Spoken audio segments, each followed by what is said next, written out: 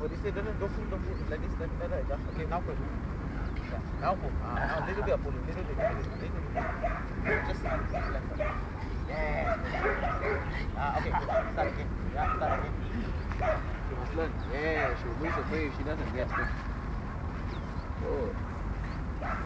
This kind of training we do 3 times a week with motive, not every day. So the dog see the ball every day, then it's allowed. You don't have to fire. Okay, good. Okay, play the good. Ideally, you get one of those softer balls, do your own stick. Yeah, it's too hard. Okay. Because if she feels a little bit of pain, you will turn her off the ball.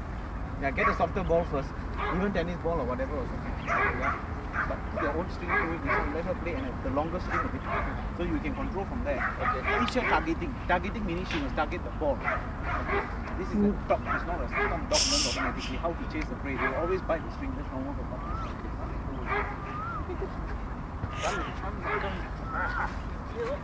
Okay, run with her. Good job! And then run one more round. Yeah. Right, one more round. One more round. One more round, come back. Yeah. And then say something, come to me or into my arm or something like that. Yeah, come to me. Come to me, come to me. Good job. Okay, now hold her. Hold her over there. Good.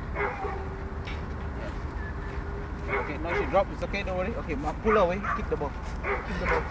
Kick the ball. Kick the ball. Hold the harness. Hold the harness.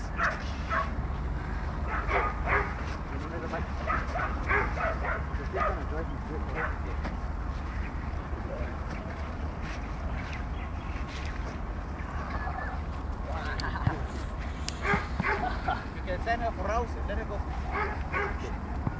Boros. Hey!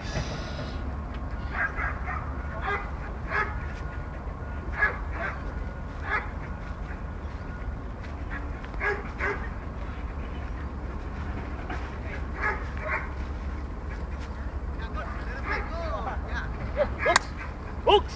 Never mind, don't worry. Hooks! Yeah! Come! Hooks! Sit down. Yeah. Go on the ground if you have to. Yes! Now play with her. Go! Okay, good. Now hold. Now what I do is, wait. Let her bite.